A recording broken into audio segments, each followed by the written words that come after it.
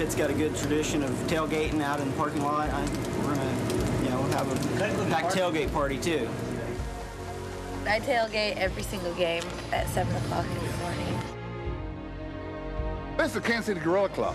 Well, I got 16 briskets and 20 pork butts, and I'll do 350 Italian sausages and then 150 hot dogs. Feed about 400 people. What's good for Pittsburg State is good for our community. What's good for our community is good for Pittsburg State.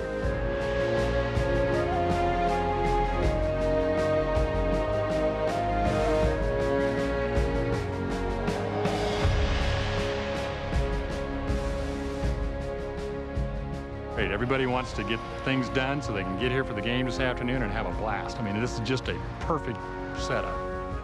When it's really working, all parts work together. All parts of the school are involved in the same process. For example, the Department of Communication, hosting a brunch before the football game for their students and alumni. The university provides the community with a lot of social and cultural activities, as well as the athletic opportunities here. One of the most impressive things about Gorilla football is the Gorilla Walk. The sidewalk will get lined with all these people. They'll be encouraging them and congratulating and high-fiving, and I don't know what those kids feel like when they get to the end, but it's pretty exciting for the fans. We have unbelievable community interaction here. They have the bleacher creatures. All the kids run out of the tunnel and right in front of the team. Seeing these students and these athletes, they become their heroes.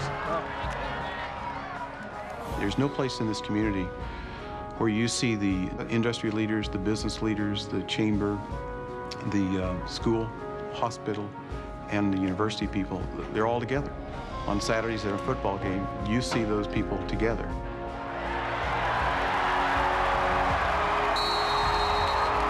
As soon as the game's over, the entire crowd comes down on the field.